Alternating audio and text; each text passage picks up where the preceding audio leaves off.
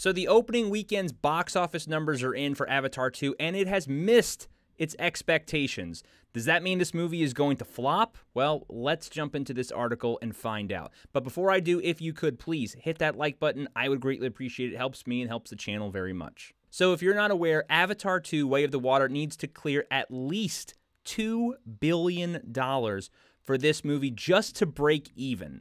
It says here over at Variety that the studio spent a jaw-dropping $350 million to produce and even more to market The Grand Return to Pandora. That is insane. That is a massive amount of money, and so far, it has missed its opening weekend's box office expectation. So Avatar: Way of the Water debuted at $134 million in North America and $435 million globally over the weekend. Now, $435 million is not something to slouch at. That is a very, very impressive number. But what they're saying is this movie needed to at least hit $450 million for it to be on target for that $2 billion mark. What a lot of people are anticipating is that because of some other situations right now going on at the theater and the box office, it may still be able to hit that mark. It just really depends on what happens.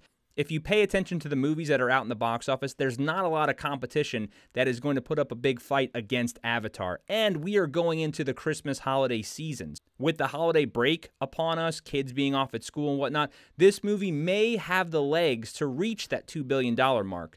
Another thing that's in its favor is that it did get an overseas China release, but the problem is China right now is locked down pretty heavily. So there's some good news, but there's also some bad news in the sense that this movie may not be a financial success, which is absolutely insane when you look at these numbers and see what it's already done. The fact that a movie that has already made $435 million on opening weekend will not be considered a box office success. That is astounding. So there have been some other big-time movies that came out this year that still weren't able to cross the threshold for what Avatar is needing to become successful. It says here, No Way Home couldn't conquer the elusive $2 billion club, and just two others in the COVID times, Top Gun Maverick and Jurassic World Dominion, had enough staying power to hit $1 billion. Personally, I don't think this movie is going to be able to hit the $2 billion mark. I don't think it has the allure that, say, Top Gun Maverick had. I just don't think so. I also think that with the runtime of it being 3.5 hours long, I just don't see it happening. When you have a movie that long, you're limiting the amount of times you can show that movie per day in a theater, and that's going to limit it as well.